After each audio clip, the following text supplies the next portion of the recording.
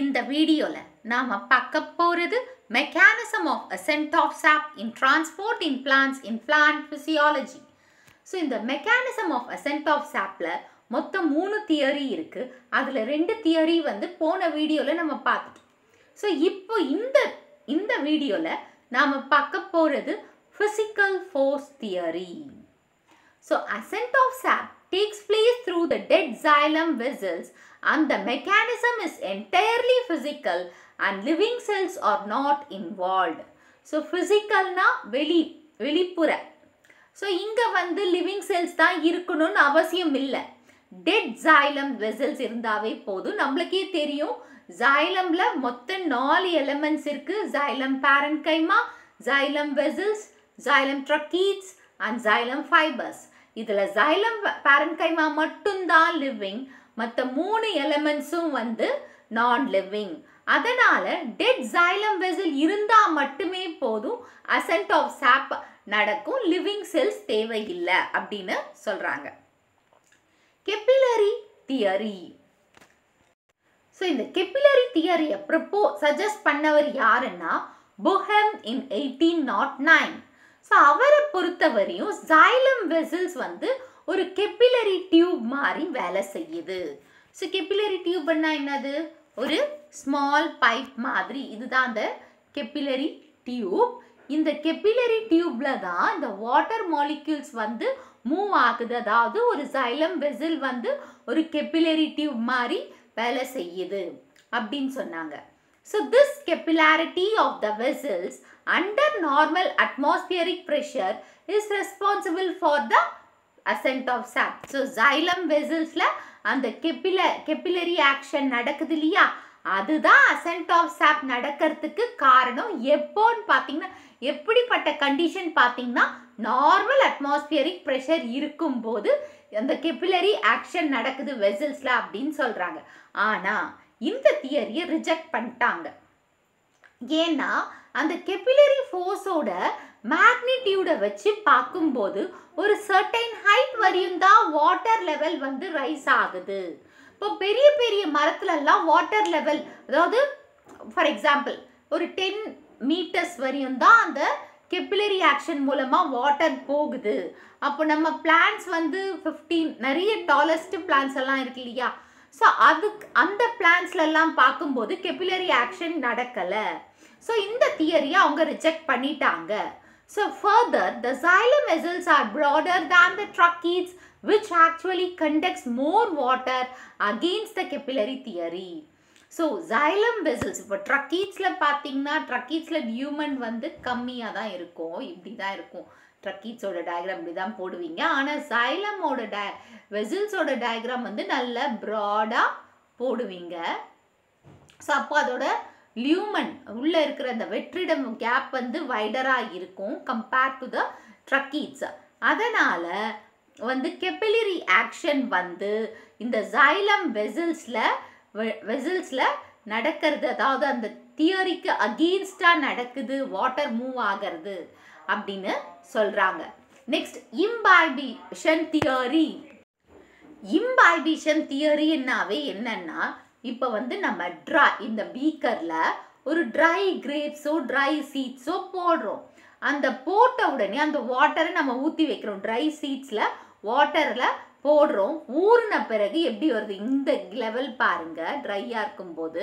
அதுவே water observe பண்ண பிறகு வர்றது வந்து ஸ்வாலன் சீட்ஸாக இருக்குது, ஸ்வாலனான சீட்ஸ். இந்த மெத்தடில் தான் ஜெர்மினேஷன் நடக்குது. ஸோ ட்ரை சீடை நம்ம மண்ணுக்குள்ளே போடுறோம். அந்த மண்ணில் இருக்கிற மாய்ஸ்சரை அப்சர்வ் பண்ணி அதுலேருந்து ஜெர்மினேஷன் நடந்து ரேடிக்கலும் பிளிமியூலும் வருது. இது வந்து இம்பாய்பிஷன்.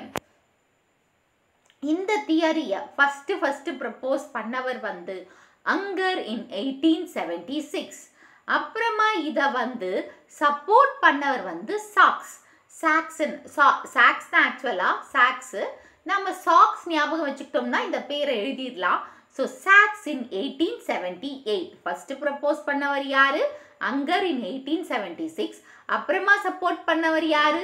சாக்ஸ் இன் 1878. ஸோ இந்த தியரி என்ன சொல்லுதுன்னா, water is இம்பைப்டு through the sell wall materials, not by the லியூமன். அதாவது வாட்டர் வந்து செல் வால் அதாவது இப்போ நான் சொன்னது இந்த xylem vessels இந்த ப்ராடா இருக்கு, இந்த இதுதான் லியூமன். ஸோ வாட்டர் வந்து இந்த லியூமன் வழியா போல வெறும் செல் வால் வழியா தான் நடக்குது, அதாவது வாட்டர் டிரான்ஸ்போர்ட் நடக்குதுன்றத சொல்லியிருக்காங்க. ஸோ இந்த எக்ஸ்பெரிமெண்ட்டை பொறுத்த, அதாவது இவர் சொன்ன இந்த தியரி, அந்த 2 பேர் சொன்னாங்க இல்லையா, அங்கர் அண்ட் அதை சப்போர்ட் பண்ண சாக்ஸ், அவங்கள பொறுத்த வரையும் வாட்டர் வந்து இம்பைப்டுன்னா ஊறி உப்பி இருக்கும், எக்ஸ்பேண்ட் ஆகும். ஸோ அது செல்வால் மூலமாக அந்த ஒரு ப்ரொசீஜரில் தான் போகுதே தவிர லியூமன் வழியாக போல. ஸோ அதனால் இந்த தியரியும் நம்ம ரிஜெக்ட் பண்ணிட்டாங்க. எப்படின்னா ரிங்கிங் எக்ஸ்பெரிமெண்ட்டை வச்சு. ஸோ அந்த ரிங்கிங் எக்ஸ்பெரிமெண்ட்டை ஞாபகம் இருக்கா? ஸோ அந்த ரிங்கிங் எக்ஸ்பெரிமெண்ட்டில் அந்த யோசின் டாயில் கட் பண்ண ட்விக்கை எடுத்துகிட்டு போய் பால்சம் பிளான்ட்டை வைப்பாங்க.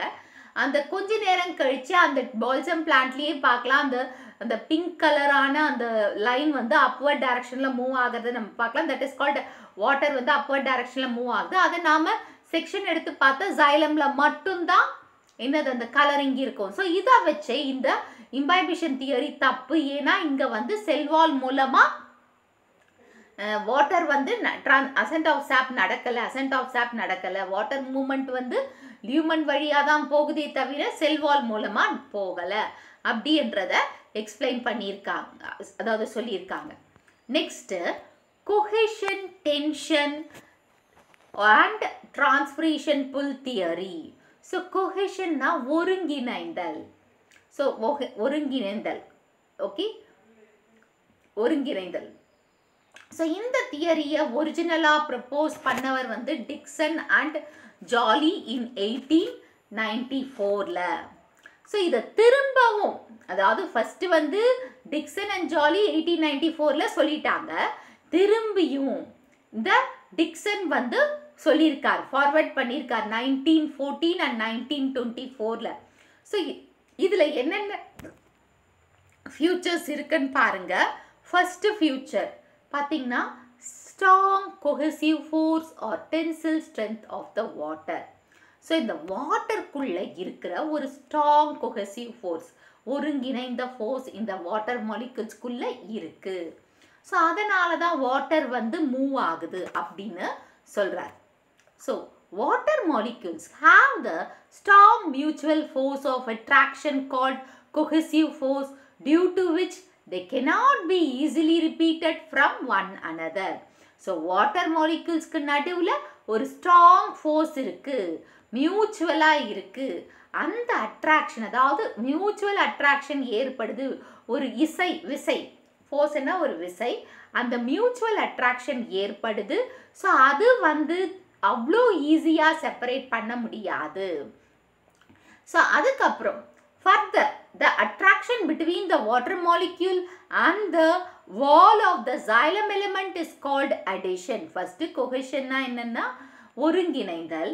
நெக்ஸ்ட் இப்போ வாட்டர் மாலிகுல்ஸ்க்கு நடுவில் வாட்டர் மாலிகுல்ஸ்குள்ள ஒரு கொஹெஷன் இருக்குது, ஒருங்கிணைந்து வேலை செய்கிற ஒரு ஃபோர்ஸ் ஏற்படுது. அதுக்கப்புறம் ஒரு அட்ராக்ஷன் ஏற்படுது வாட்டர் மாலிகுல்ஸ்க்கும் xylemோட வாலுக்கும். ஸோ இங்கே பார்த்தோம் இல்லையா, ஸோ இந்த வாட்டர் மாலிகுல்ஸ்க்கும் xylemோட வாலுக்கும் ஒரு ஒட்டுதல் ஏற்படுது, அதுதான் அடிஷன்னா ஒட்டிக்கிறது, கொஹெஷன்னா ஒருங்கிணைந்து.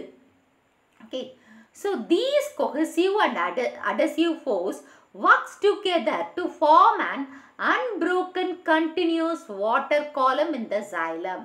ஸோ இந்த கொஹெசிவும் இப்போ இந்த கொஹெசிவ் ஃபோர்ஸும் adhesive ஃபோர்ஸும் ஒருங்கிணைந்து வேலை செய்யும்போது வாட்டர் மாலிகுல்ஸ் வந்து ஒரே நேர்கோட்டில் எந்த ஒரு பிரேக்கேஜும் இல்லாமல், அதாவது எந்த ஒரு பிரேக்கும் இல்லாமல் நேராக ஃப்ளோ ஆகிறதுக்கு ஹெல்ப் பண்ணுது. ஓகே, கண்டினியூ பண்ணுது. So the magnitude of cohesive force is much high and is more than enough to ascent of sap in tallest tree. So இந்த மாதிரி அந்த கொஹெசிவ் ஃபோர்ஸ், அதாவது ஒருங்கிணைந்து வேலை செஞ்சால் ஜெயிக்கலான்னு சொல்லுவோம் இல்லையா, அந்த மாதிரி ஒருங்கிணைந்து கொஹெஷன் அண்ட் அடெஷன், ஒருங்கிணைந்து அந்த வாட்டர் மாலிகுல்ஸ்குள்ளே இருக்கிற ஃபோர்ஸ் செல் வாலோட xylemோட வாலோட ஒட்டிக்கிட்டு போகிற அந்த ஃபோர்ஸ், அது அடிஷன் ஃபோர்ஸ். இவங்க ரெண்டும் பேரும் ஒன்றா சேர்ந்து போகும்போது அந்த வாட்டர் காலம் வந்து எங்கேயுமே பிரேக் ஆகாமல் போகுது. ஸோ அதோட ஹை பார்த்திங்கன்னா 350 அட்மாஸ்பியர் லெவல் வரையும் அது ஃபோர்ஸ் ஏற்படுது. ஸோ இது மாதிரி தான் அசென்ட் ஆஃப் சாப் வந்து டாலஸ்ட் பிளான்ஸில் டாலஸ்ட் ட்ரீஸில் நடக்குது அப்படின்னு சொல்கிறாங்க. நெக்ஸ்ட், கண்டினியூட்டி ஆஃப் வாட்டர் காலம் இன் த plant. So continuity of the water காலம் எப்படி கண்டினியூ ஆகுது? An important factor which can break the water column is the introduction of air bubble in the xylem. So நம்ம air bubble இப்போ இந்த கண்டினியூஸாக போகுதுன்னு சொல்கிறேன் இல்லையா, இப்போ இதையே எடுத்துக்கோங்க, இந்த capillary இதுலேயே இதை பிரேக் பண்ணலாம். எப்படி பிரேக் பண்ணலாம்னா, ஒரு ஏர் பபுளை உள்ளே விட்டோம்னா ஆட்டோமேட்டிக்காக வாட்டர் காலம் பிரேக் ஆகிடும். ஓகே, வாட்டர் காலம் பிரேக் ஆகும். ஸோ அந்த ஏர் பபுள் என்ன பண்ணலான்னு பாருங்கள். இந்த ஏர் பபுள் ஆர் கேஸ் பபுள் ஜைலத்துக்குள்ளே விட்டுரும். ஸோ இந்த கேஸ் பபுள் வந்து expanding and டிஸ்பிளேசிங் the water within the xylem element is called cavitation R எம்போலிஷன். So இந்த கேஸ் பபுளை உள்ளே விடுறாங்க. வரும்போது, அதாவது கேஸ் பபுள் உள்ளே வருதுன்னு வச்சுக்கோங்க, கேஸ் பபுள் உள்ளே வருது, நம்ம கேஸ் பபிள் வந்து அந்த பிரேக் பண்ண முடியும். ஸோ அந்த பிரேக் பண்ணும்போது இந்த பர்டிகுலர் இடத்துல மட்டும் அந்த இப்போ இந்த இடத்துல வந்து இது வருதுன்னா இந்த பர்டிகுலர் இடத்துல மட்டும் அந்த கேப் ஏற்படுது. ஆனால் இங்கே இருக்கிற வாட்டர் பக்கத்தில் இருக்கிற வழியில் போயிட்டு, அதாவது வேறு ரூட்டில் போயிட்டு மூவ் ஆகுது வாட்டர். ஸோ இப்போ இந்த கேஸ் பபிள் எக்ஸ்பேண்ட் ஆகுது, டிஸ்பிளேஸ் ஆகுது. இதனால் வாட்டர் வந்து xylem எலிமெண்ட்டில் அவ்வளோ இதுவாக மூவ் ஆக முடியல. இப்போ என்ன, அந்த வாட்டர் மாலிக்யூல கேவிடேஷன், அந்த இடத்துல வந்து ஒரு கேவிடேஷன் எம்போலிசத்தை ஏற்படுத்துது. எதனாலன்னா அந்த வாட்டர் மூவ் ஆகாமல் இருக்கிறது, பிளாக்கேஜ் ஏற்படுது. இப்போ அடைப்பன் வச்சுக்கோங்களேன், அந்த கேஸ் பபிள் வந்து வாட்டர் மூவ்மெண்ட் ஆகிறதுக்கு ஒரு அடைப்பாக இருக்குது, அதுதான் கேவிடேஷன், இல்லைன்னா எம்போலிசம்னு சொல்லலாம். However, the overall continuity of water column remain undisturbed since the water diffuse into the adjacent xylem elements for continuing the ascent of sap. So ஒரு இடத்துல வந்து பிளாக் ஆச்சுன்னா அப்படியே நிற்காம, அந்த இடத்துல நிற்காம பக்கத்தில் இருக்கிற xylem elements மூலமா the water molecule மூவ் ஆகிட்டே இருக்கு. இதனால ascent of sap கண்டினியூ ஆகிட்டே இருக்கு. Next, transpiration pull or tension in the unbroken water column. So transpiration navi the excess of water வந்து loss ஆகுது through water vapor. ஸோ அதை தான் வந்து transpiration சொல்லுவோம். ஸோ வாட்டர் எவ்வளோ லாஸ் ஆக ஆக ரூட்ஸ் வந்து அப்சார்ப் பண்ணி லீவ்ஸ் வந்து அந்த டிரான்ஸ்பிரேஷன் நடக்குது. வாட்டர் அதிகமாக தேவைப்படும் போது ஒரு ரோப்பை போட்டு நம்ம எப்படி தண்ணி வந்து எடுக்கிறோமோ அந்த மாதிரி பிளான்ட் லீஃப் வந்து இந்த பிளான்ட் வந்து வாட்டரை ஒரு ரோப் மாதிரி போட்டு இழுக்கும். ஸோ அதை தான் வந்து டிரான்ஸ்பிரேஷன் ஆர் டென்ஷன் இன் த அன்பரோக்கன் வாட்டர் காலம். The unbroken water column from the leaf to root is just like a rope. So leafல இருந்து root வரையும் வந்து break ஆகாம water move ஆச்சுன்னா அதுதான் வந்து rope. அந்த ஒரு rope மாதிரி இருக்கும். So the rope is pulled from the top and the entire rope will move upward. In plants, such a pull is generated by the process of transpiration which is called transpiration pull. இப்போ வந்து rope வந்து மேலே புல் ஆகிட்டே இருக்குது. லீஃப்ல பிளான்ட்டுக்கு water தேவைப்படுது. ஏன்னா leaf மூலமாக எது போகுது, லீஃப் மூலமாக, அதாவது லீஃப்ல இருக்கிற ஸ்டொமேட்டா மூலமாக வாட்டர் வந்து எக்ஸஸ் ஆஃப் வாட்டர் வந்து வெளியில் போகுது. ஸோ வெளியில் போகிறதுனால இந்த டென்ஷன் வந்து ஏற்படுது, பிளான்ட்ல டென்ஷன் ஏற்படுது. இதனால வந்து அந்த ரோப் மாதிரி ஒரு வாட்டர் காலத்தை ப்ரொடியூஸ் பண்ணியிருக்காங்க இல்லையா, ஃபார்ம் ஆயிருக்கு இல்லையா, அது வந்து மேலே போயிட்டே இருக்கு. ஸோ பிளான்ட்ஸ்ல வந்து அந்த புல் ஏற்படுது. யாரால ஏற்படுது? டிரான்ஸ்பிரேஷன்ன்ற ஒரு ப்ராசஸால ஏற்படுறதுனால அது வந்து டிரான்ஸ்பிரேஷன் புல்லுன்னு சொல்லலாம். So water vapor evaporate from the mesophyll cells to intercellular space and near the stomata as a result of active transpiration. So transpiration எங்க நடக்குதுன்னா இந்த ஸ்டொமேட்டா வழியாக தான், ஸ்டொமேட்டா வந்து லோயர் எபிடெமஸ்லையும் அப்பர் எபிடெமஸ்லையும் இருக்குது, அந்த அதிகமாக இருக்கிறது வந்து லோயர் எபிடெமஸ். ஸோ இந்த மீசோஃபில்ல இருக்கிற வாட்டர் வந்து ஸ்டொமேட்டா வழியாக வெளியில் போகுது.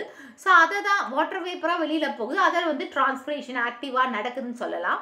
So the water vapor is then transferred through the stomatal pores. So stomatal pore மூலமாக டிரான்ஸ்பிரேஷன் நடக்குது அப்படின்னு சொல்கிறாங்க. So the loss of water from the mesophyll cell causes the decrease in the potential. So இப்போ இந்த mesophyll cellsல இருந்து water வந்து loss ஆகிறதுனால அங்கே வாட்டர் பொட்டன்ஷியல் டிக்ரீஸ் ஆகுது. இப்போ வாட்டர் வந்து as a pull from cell to cell along the water potential gradient. இப்போ வந்து ஒவ்வொரு செல்லு மூலமாக வாட்டர் வந்து மூவ் ஆக ஆரம்பிக்குது. ஏன்னா அதோட பொட்டன்ஷியல், வாட்டர் பொட்டன்ஷியல் ஏன்னா ஹைப்பர்டானிக்லேருந்து, தட் இஸ் ஹைப்போடானிக்லேருந்து ஹைப்பர்டானிக்கு போகுது. எங்கே அதிகமாக இருக்கோ அங்கேருந்து கம்மியாக போகுது. ஸோ அந்த மாதிரி from a region of higher concentration to a region of lower concentration. So water potential lowல இருந்து high water potential gradient, அந்த along water potential gradient ஓட மூவ் ஆயிட்டு இருக்கு அந்த புல். ஸோ இந்த டென்ஷன் வந்து டாப் ஆஃப் த லீஃப் வரையும் இருக்கு. ஸோ இந்த டென்ஷனால தான் வாட்டர் காலம் பிரேக் ஆகாமல் டிரான்ஸ்மிட் ஆகிட்டே இருக்கு ஃப்ரம் டவுன்வர்ட்ஸ். அதாவது லீஃப்ல பார்த்தீங்கன்னா இதுதான் வந்து ஒரு லீஃப்னு வச்சுக்கோங்க. ஸோ இந்த லீஃப் தான் மேலே இருக்குது, அந்த லீஃபோட பகுதி அதாவது காம்புன்னு சொல்கிறது வந்து பீட்டியோல். ஸோ அந்த petiole டவுன்வர்ட்ஸ்லேருந்து from petiole stem and finally reaches the roots. அந்த புல்லோட எஃபெக்ட் லீஃபில் வந்து வாட்டர் வெளியில் போக போக அந்த லீஃபில் இருக்கிற இது வந்து அதாவது பீட்டியோலுக்கு போகுது. ஸோ பீட்டியோலுக்கு அடுத்து யார் இருக்காங்க? ஸ்டெம்ல இருந்து அடுத்து அடிப்பகுதிக்கு யார் போகிறது? ரூட்ஸ். ஸோ அந்த ரூட்ஸில் அந்த டென்ஷனை கிரியேட் பண்ணுது. ஸோ இதுதான் இந்த கொஹெசிவ் தியரி. இதை வந்து ரொம்ப அக்செப்ட் பண்ணிக்கிட்டாங்க, ஏன்னா இது ஏற்றுக்கக்கூடியதாக இருக்குது அப்படின்றதுனால. ஏன்னா ஃபிசியாலஜிஸ்ட் வந்து இப்போ இருக்கிற ஃபிசியாலஜிஸ்ட் எல்லாமே இந்த கொஹெசிவ் தியரியை அக்செப்ட் பண்ணாங்க. ஏன்னா அவங்களுக்குள்ள அந்த வாட்டர் மாலிக்யூல்ஸில் வந்து கொஹெஷன் அண்ட் அடிஷன் மூலமாக தான் வாட்டர் மாலிக்யூல்ஸ் டாலஸ் ட்ரீயில் போகுது. ஸோ இதை ஏற்றுக்கிட்டாங்க இந்த தியரியை. ஸோ இந்த வீடியோ உங்களுக்கு பிடிச்சிருக்கும் புரிஞ்சிருக்குன்னு நினைக்கிறேன். இந்த வீடியோ உங்களுக்கு பிடிச்சிருந்தா ஒரு like, share, subscribe to science easy tech channel. என்னோட பழைய வீடியோ லிங்க் டிஸ்கிரிப்ஷன் பாக்ஸில் கொடுத்துருக்கேன், நீங்கன்னா போய் பாருங்கள். ஏதாச்சும் டவுட்ஸ் இருந்தால் கமெண்ட் பாக்ஸில் போடுங்க.